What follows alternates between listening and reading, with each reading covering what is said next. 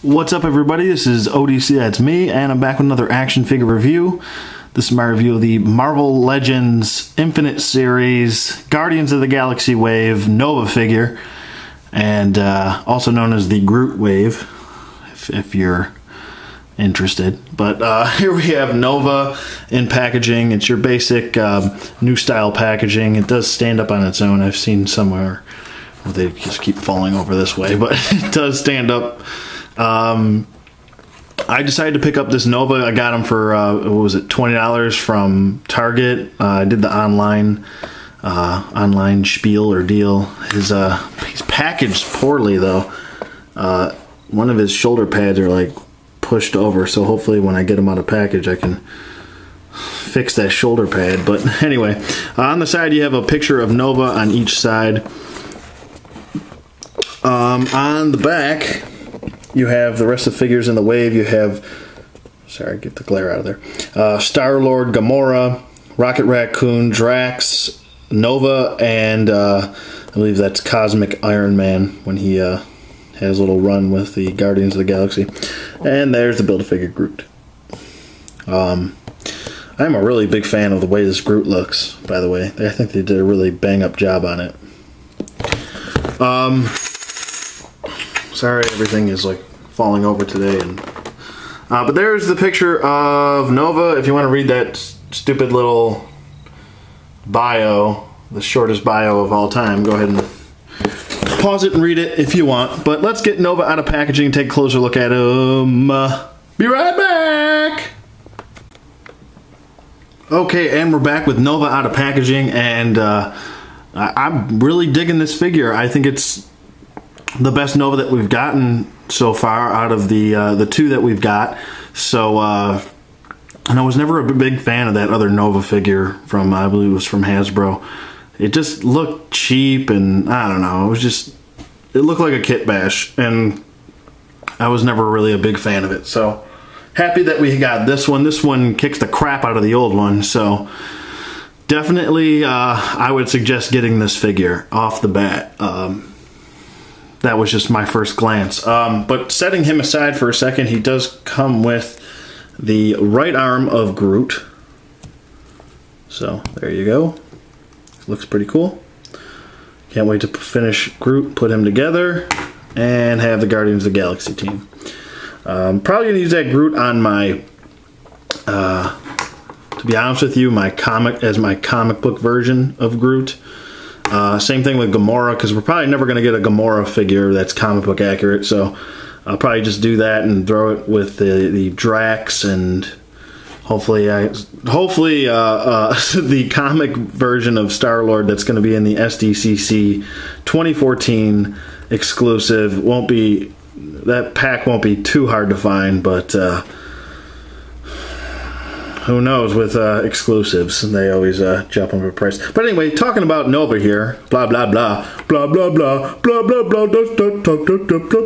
blah blah blah, talk about something else. No, talk about the figure, stupid. Anyway, his star seems to be pretty decently done. I've seen some other reviewers where they're like, oh, his star's messed up and bent and whatever. It's a soft plastic, so if you just use some hot water, you can resculpt it the way you want to, so that's really not that big of a deal. Even if his star was a little crooked or whatever, you can just fix that. It's not a big deal. With it being warmer out, I noticed that his ankles, the ankles on this guy are really kind of, they're not so much loose, they're just, everything is, because he's a very soft plastic in his joints. As you can see, I can move his leg a lot. It's kind of like a rubbery plastic material his limbs are made of. This is like a hard plastic, but his limbs are like a rubbery type plastic. Yeah, but I mean, similar to what the Bucky Cap mold is, but yeah, because it gets warm out, that these limbs like to bend and are kind of pliable, so it's weird. Like, I can bend his knee all the way out like that. I mean, I'm not going to, because I don't want to break the figure, but they just become a little bit more movable, and I'm not a big fan of that. So his ankle is a little bit loose. on the pivot side. I'm not a big fan of that either, just coming out of the package. But I mean, he stands fine and he looks great. I like the this touch that they did with the adjustable shoulder pads. Mine was a little warped in packaging, as you can see there. It's not lined up with the other one, but that's not a big deal. Like I said, hot water, reform it. Not a big deal. But I think it looks great. I think this is a really well done figure, sculpting wise, everything. There's a lot of sculpting going on with this guy, and it's really well done. I'm going to be honest with you. I can dig it. Can you dig it? I keep saying that. I keep watching The Warriors, that's why. Anyway, yeah. Or New Warriors. He's a part of the New Warriors, but he does have his Nova symbol on the back, and that is sculpted into the back, which is a very nice touch. All of these lines in his back, or on his back, I should say, are sculpted. Obviously, these shoulder pads are sculpted and they are articulated. Excuse me. I guess if you want to call this a gauntlet, you can. That is sculpted as well. His belt is sculpted. I believe the lions. No, the lions are just painted. Yeah, those are just painted on. I thought they had divots or sculpted. But his boots are sculpted. The lines in his boots are sculpted. It's pretty well done. His whole chest symbol for Nova Corps is sculpted as well. Obviously, we got the new head sculpt.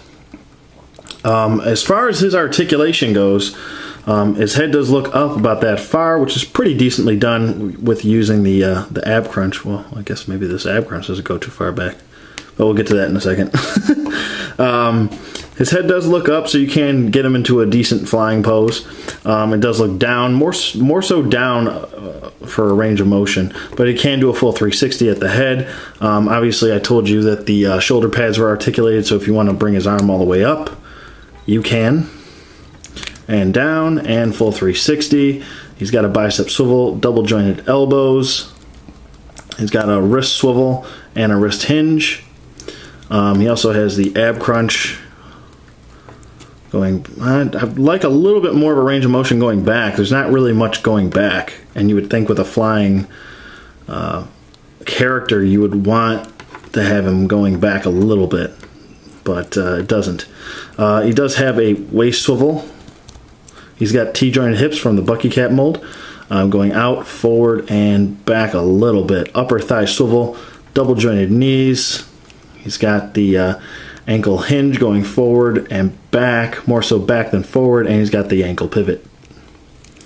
So pretty decently done.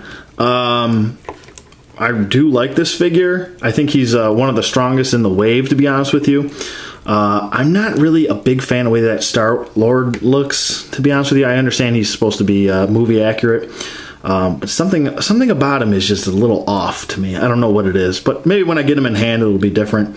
But this figure right here, talking about Nova, this is a very nice comic book accurate Nova, and I can definitely recommend this figure, to be honest with you. He's a good one. If you were to get one first, I would say probably get this figure before the other ones. Even that Iron Man looks pretty decent. I actually really like this wave. A lot of people don't like Gamora because she looks fugly or whatever you want to call it. But I'll have to wait and formulate my own opinion on that. But yeah, so I should be getting the rest of this wave. I did buy the whole wave. I just wanted to buy this guy first. But I did pre-order the whole wave, so whenever I get them, I'll finish the rest of the reviews. But for now, I only have Nova. So with that being said, I would definitely recommend this figure. 2 thumbs up. It's very well done. I don't have any problems with any paint apps or anything like that. Nothing chipping, no bleeding or anything like that. This is overall a very good figure, and I definitely recommend it. So with that being said, let me know what you guys think in the comments below. Thank you for watching as always, and I will see you guys on the flip side.